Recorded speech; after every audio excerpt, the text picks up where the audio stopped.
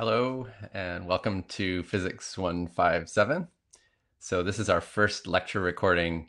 It's not technically a recording of this morning's lecture since we had a few technical issues. And so I thought I would just do it again. And so this is how the lecture should have been. And we're hoping to work out the technical issues.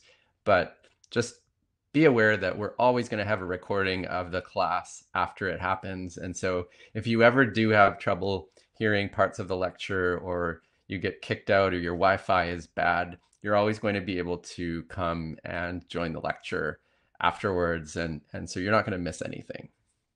Okay, so let me start by introducing myself. So that's me. Of course, you can already see me on the screen. One of the advantages of being online is that I look fairly close to you if we were actually live. We have our class in a big lecture hall called Heb Theater, and if you happen to be at the back, then I might look very small, and so that's why I put my face on the lecture slide, and so it's a little bit redundant today. So just before I start, maybe I should tell you how to address me. So my name is Mark Van Ramstonk. Normally at university, you would call your professors doctor and then their last name, or professor and their last name. So Dr. Van Ramstonk or Professor Van Ramstonk. But I find that a little bit formal, and so I'm actually totally happy if you want to call me Professor Mark, or even Mark, whatever you sort of feel most comfortable with. If you want to say Professor Van Ramstonk, then that's fine too. Uh, let's see. One thing to tell you is that I was also a UBC student. So I grew up in Victoria, and so when I was applying to universities, I wanted to, I guess, get away from home, but maybe not too far away from home. And so UBC seemed like a really good option, and it worked out really well for me. So I was an undergraduate in the combined honors math and physics program. So I really liked math when I was in high school. Didn't have such a good physics teacher, but I knew there was interesting physics out there. I'd read a little bit about like special relativity and the cool modern physics, and so I wanted to learn more about that. I think that's why I signed up for the honors math physics program. And as I went through that, I kind of appreciated more and more physics, and how it's like I was amazed at how we can understand our universe in a very quantitative way using sometimes beautiful mathematics. And I just wanted to understand all of it. Like, how much can we really say? Can we understand? Can we understand everything just somehow with mathematics? And so that led me into this career in theoretical physics. And so I went on to graduate school in Princeton, and I ended up studying string theory, which is sort of a idea that can maybe help unify our understanding of various particles and forces in nature. Um, my research nowadays is related to string theory, and I guess the specific physical things that I'm focused on have to do with gravity, and specifically how quantum mechanics and gravity interact with each other.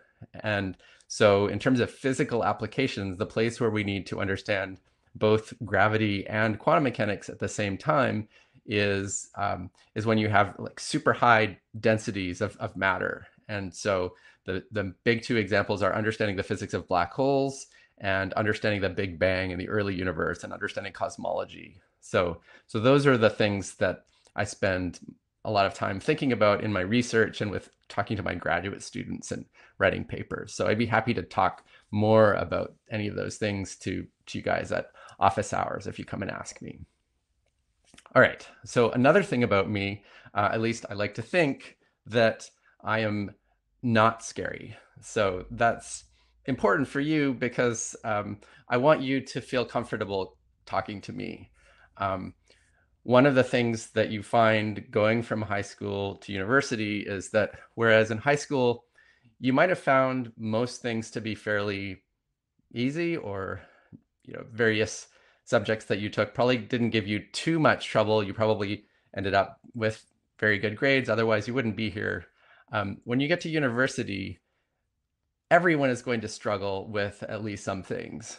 And so it's really important to kind of realize that early on, and realize that if you're not understanding something, then it's okay to admit it and to get help. And so talking to me after class or before class or in office hours is one good way to get help. On our Canvas page, we have various other suggestions. You can certainly talk to your fellow students. You can talk to TAs. You can post on Piazza. So there's lots of ways to get help. But I want to emphasize that, I'm definitely never here to kind of judge you. I won't even really be able to, specifically know who you are, or correlate that with your grades. My goal is just to help you understand whatever it is that you're trying to understand at the moment. Okay. So anyways, the bottom line, feel free to come and talk to me. I always enjoy any kind of question. I thought I would tell you a little bit about myself, just other than physics. What am I interested in case you feel like chatting about that. So when I'm not working, some of the things that I enjoy are music. I I play the saxophone. Actually, ever since high school, I've played the saxophone, and so I'm always trying to get a little bit better in terms of what kind of music. I like to play everything, but especially jazz. I have a friend who plays piano, and so the two of us often play together. And I really like the improvisational aspects of music. Other things, I like outdoor activities. So Vancouver is a beautiful place, and there's many wonderful opportunities for hiking and running and swimming in the ocean and biking. So especially during this last few months, I've really gotten into just biking all over the place in town.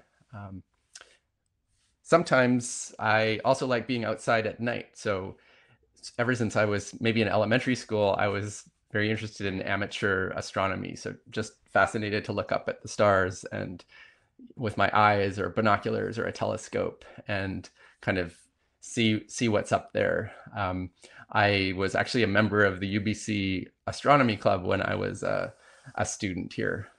Um, One of the highlights of my summer actually combined the last two things. So being outdoors and looking at the stars. We had an opportunity to go camping up near Pemberton, BC, which is a few hours north of Vancouver, and that happened to be right when Comet Neowise was visible. And so I was really lucky to be in a very dark sky location and to be able to observe the comet. And this is a picture that I took. I have just a digital SLR camera that I've had for a while, and so I was up there in this really dark site. We could see the comet, but when I took a picture with a longer exposure, it was just amazing what you could see, and so you can see like these two different tails and all the stars around. So it was very exciting for me. Um, what else? And then yeah, I guess I like to cook. It's possible that it's just that I like to eat lots of different interesting things. I'm not sure if I would still like to cook if I didn't get to eat the things. Um, all right, let me say a little bit about this platform. So many of you already participated in one of the trial sessions or in this morning's class with the Remo platform. I'm I'm really hoping it's going to work out and that we resolve all the technical issues. Just to say a little bit about why I chose this platform.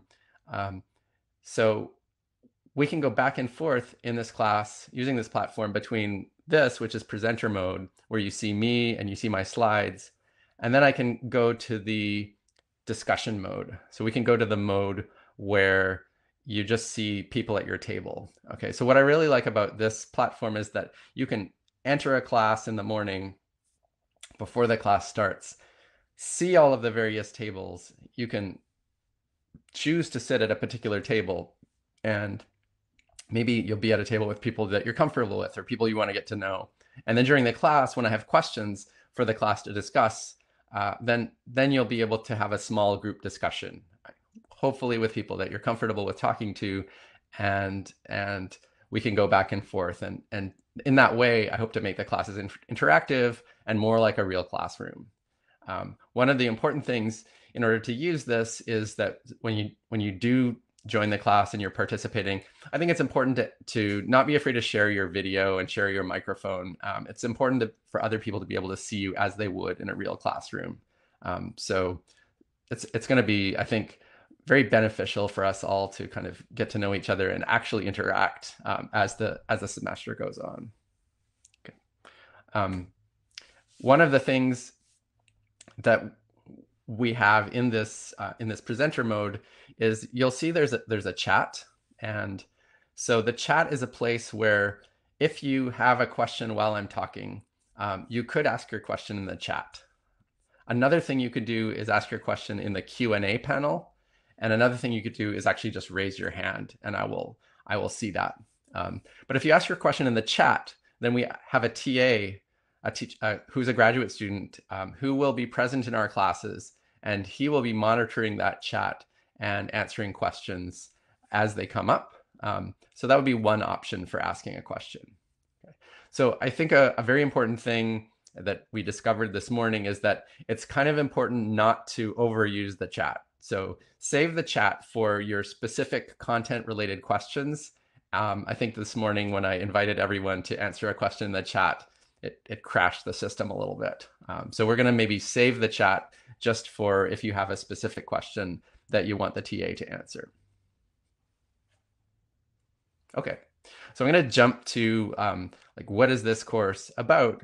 And so in order to introduce that, I'm going to actually start with a demo.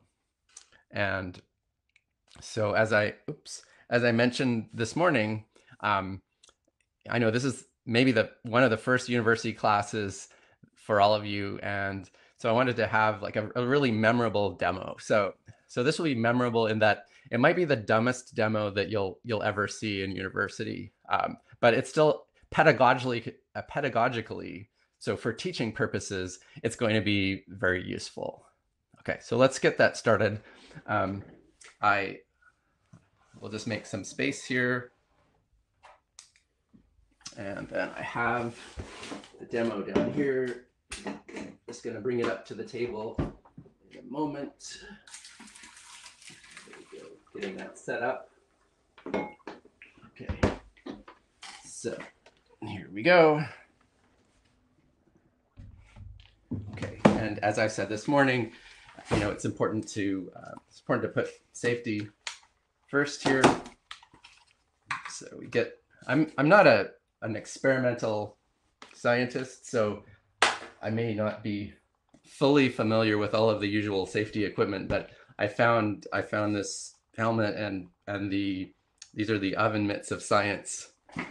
Okay, so I'm ready to start the demo, and well, I'll tell you really when the demo starts. Okay, so here we go. I've got a cooler, and looks like it's very cold inside, and so starting the demo, here we go, and going down. There we go. I should move my microphone out of the way. Okay, so the demo is starting now. Okay, I think it's safe to remove the safety equipment at this point. So, of course, I want this not just to be you watching the demo, I want you to think about the demo. And so I got a couple of questions for you. So question number one is, what do you see? So maybe just, if you're watching this at home and it's the first time you've seen it, maybe just take a minute to record your observations. You could pause the video, write down your observations of what's going on with the demo. And so I'll pause for a moment to let you do that.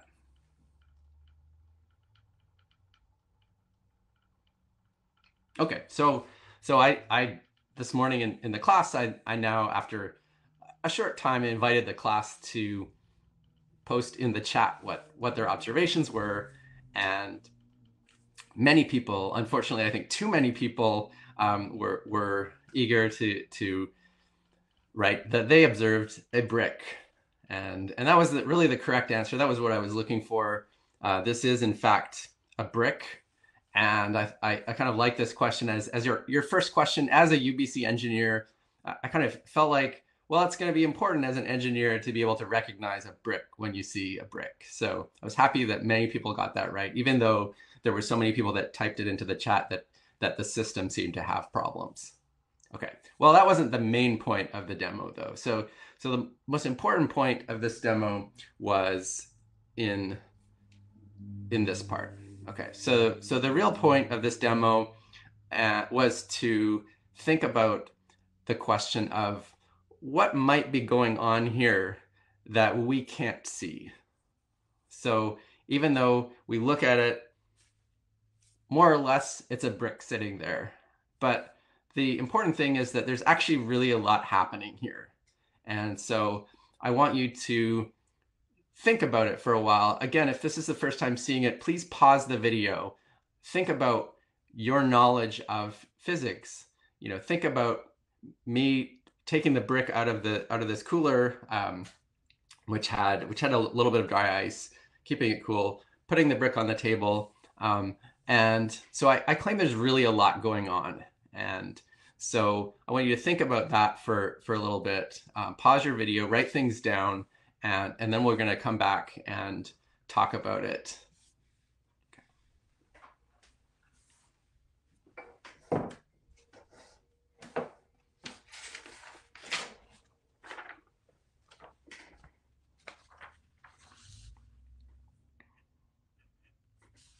Okay, well, I never actually left. Here I am again. Hopefully you did take the time to think about this on your own and record some observations. I wrote down this morning what some of the responses were. So I brought some people up to the front of the class and I invited them to tell me about what they and the people at their table thought about when they were dealing with this question.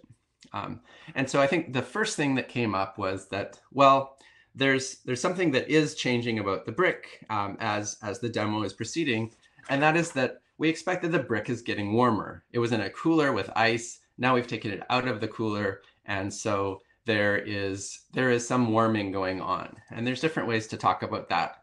That there's some heat. That heat is going into the brick. Specifically, we could say the temperature of the brick is increasing, and that's because there's some heat from the air going into the brick. Some people brought up the idea that we might be moving towards the situation of thermal equilibrium that we'll be talking about pretty soon.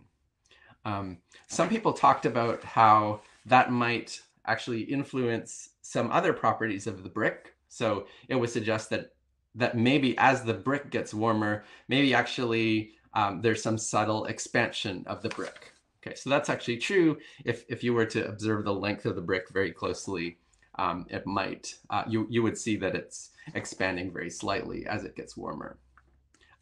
Other people talked about specific ways in which heat is being transferred into the brick. Yeah.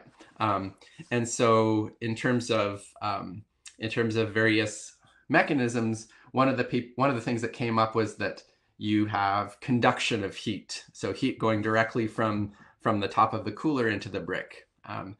Another thing was that, well, maybe there's also this convective effect that the air around the brick might be moving. So warmer air might be coming in and getting cooled down, and so some of the heat is actually physically transferred by the motion of air. Another thing that you may have heard of in the past that's not at all obvious in this case is that there's some radiation involved here. So actually light is hitting the brick. The brick is reflecting some of that light, and also the brick is radiating. Even if there were no ambient light, the brick would be radiating some radiation, some thermal radiation, and that's part of how energy is being transferred from the brick to the room. Okay, so then actually people brought up that at the microscopic level, there are things happening as well. And some of these microscopic things directly tie into what's going on at the um, sort of at the macroscopic level in terms of this heat flow and temperature change. We can actually describe all of that in terms of the atoms and molecules. Okay, so this is really interesting to think about at the atomic level. So when we talk about something being warm, it really has to do with the molecules of the brick vibrating. They have a certain amount of kinetic energy. Even though it's a solid, the molecules are not just sitting there. They're actually moving around. And as you heat up the brick, as the brick warms up in the room, the molecules of the brick actually start moving faster.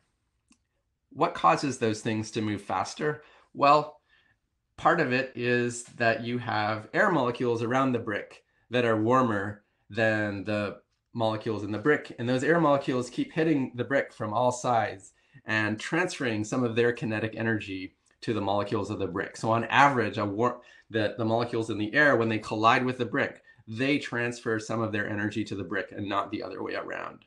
It's the same thing with the cooler. If the cooler is warmer than the brick, then the molecules at the surface of the cooler, they're vibrating and they're banging into molecules at the bottom of the brick. And on average, if the cooler is a little bit warmer, then the molecules in the cooler are going to be hitting the molecules in the brick and transferring some of their energy to the brick. Okay. And then we have this radiation from a microscopic point of view.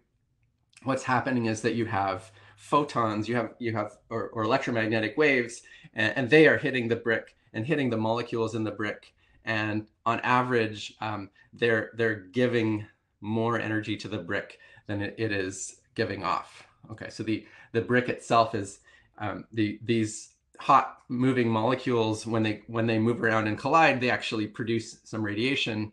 But since the brick is cooler than the room, on average, it's going to be absorbing more radiation than it's emitting. Okay, so that's sort of one whole set of phenomena that have to do with really the random motions of molecules in the brick. But there's even another part of the story that we haven't touched on yet, and that is that there are also motions of the molecules that aren't random, that are what we would call collective motions of large groups of molecules. And so the reason that you have those collective motions is that, well, part of the reason is that I'm talking.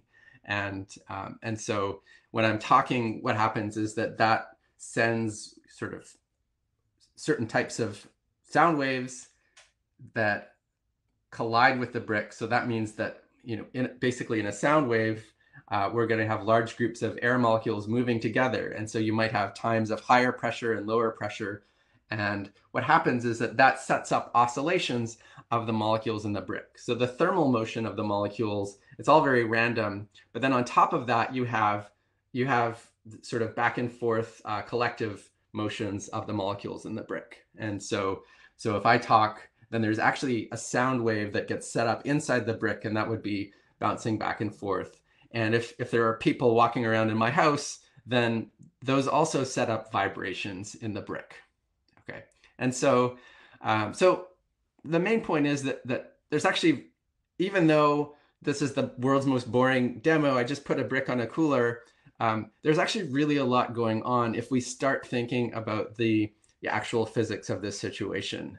And this is kind of what we want to understand in this course. We want to be able to look at physical systems and understand really what's going on with them, maybe microscopically and in terms of things like temperature and entropy and so forth that we'll see are related to average microscopic properties. Okay, so I have a little bit of a,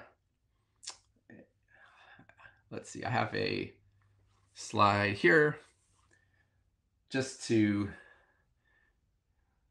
give you a little bit more of a picture there. So that's just a picture of what I was saying, that, even though the brick itself, we can't really see anything, if we could zoom in to actually see the atoms and the molecules, there would be really a lot going on. And so these are the thermal aspects. with all the vibrations and the collisions with the air molecules and the collisions with photons and electromagnetic waves.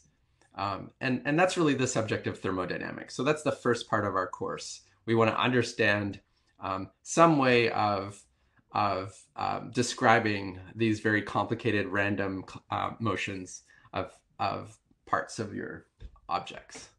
Okay. And then the second part of the course, it has to do with oscillations and waves. And from a microscopic point of view, as I said, this has to do with the collective motions of the molecules and thinking about sound waves in the brick or vibrations in the brick. And we can, the same mathematics applies to more fundamental kinds of waves that don't involve molecules. So for example, light rays and gravitational waves that there's a lot about in the news lately. Okay, so in the last couple of slides, I just wanted to maybe give a bit of an advertisement for physics in general. And so somehow the point of this demo was that there's a lot going on that we can't see, and amazingly, so physics is going to allow us to understand all of that in a very precise and quantitative way. So one of the things that I'm most amazed about with physics is that you can talk about things that are happening in this brick that are just way beyond our human ability to perceive.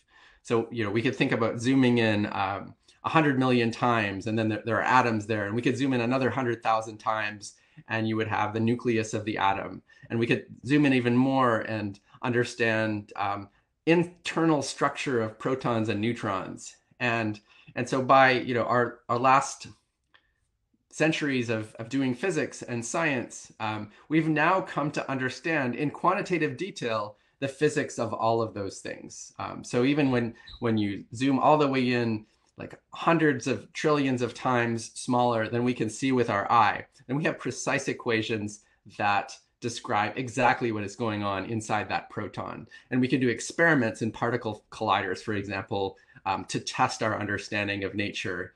And essentially all of the experiments we've done in particle physics, we can explain that using the mathematics.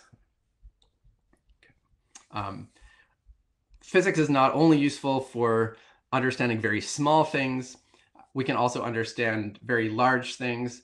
And so one of the amazing things is that even though we're just small things stuck on a particular planet, we really understand the physics of our solar system, of our galaxy, of clusters of galaxies, and in fact of the whole universe. And so understanding these rules of physics has allowed us to say just completely mind-blowing things like that we understand how the universe began 13.5 billion years ago, and we can with confidence say exactly what was it like in the universe 10 to the minus 25 seconds after the Big Bang, or 1 second after the Big Bang, or 300,000 years after the Big Bang, even though all of this was 13 billion years ago.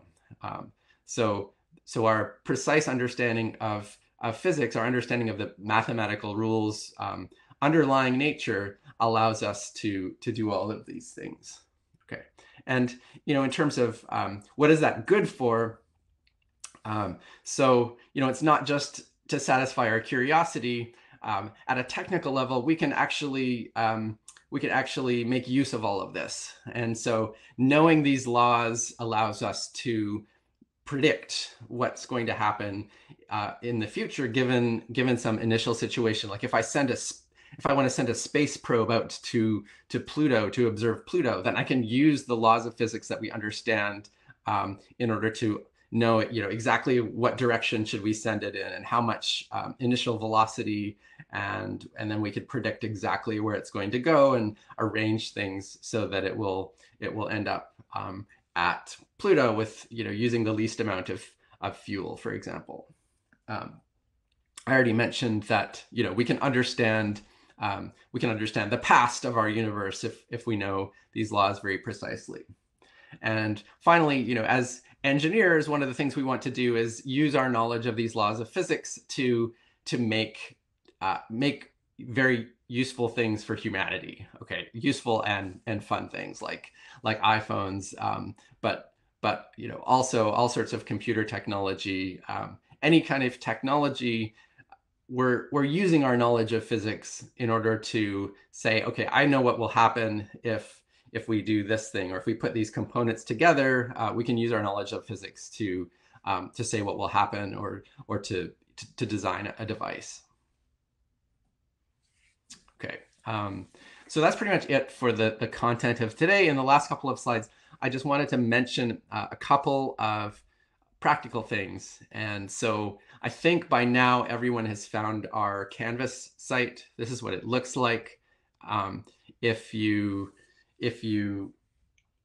haven't explored it very much, the important thing would be to follow this link in red. I don't know if you can see my cursor there, but follow the link in red. Here it is. And do all of the things on that list. Part of that is your first reading quiz. So you're going to have a reading quiz due Monday, which is mostly just getting you to read some of these things and learning about the course, the practical information about taking this class. Today, I'm also going to post an actual reading assignment. So that will show up somewhere here. And that will be a little bit of reading to get you ready for next week. So that will be part of chapter 17. And that's pretty much what you need to do for this week. But we're going to sort of keep updating you on this Canvas page about all of the things you'll need. Down here at the bottom, you see a week-by-week list. And if you click on those links, that's where you're going to see the reading assignment for this week. That's where we'll post the lecture slides and videos. That's where we'll post the tutorials, the homeworks. So we'll just on a week-by-week basis have all of that information there for you. Okay, and my last slide, I just wanted to again invite people to come. Don't be shy. Come introduce yourself if you like. And I'm going to try to be available a lot in this class. So before and after class, every class on the Remo platform. And then I'll also have some separate office hours. So you can find these on the Canvas page. My office hours, at least for the time being, and probably they'll stay like this the whole year. I'm going to have some office hours on Friday from 3:30 to 4:30. And I've put a Zoom link on the Canvas page. And I'm going to have office hours on Mondays from 4 to 5, and then from 8 to 9 in order to try to accommodate people in various different time zones. Okay, so with one of those options, everyone should have a chance to talk to me. And this is just a good opportunity to come and ask questions about the material, about the homework, or early on, just come and tell me something about yourself. All right, well, that's it. And so thanks for watching. So we'll be posting similar videos like this. Hopefully in the future, there'll be actual recordings of the class, so I don't have to give the class twice, but this wasn't so bad. And I think it'll be a good record of what we did today. Bye-bye.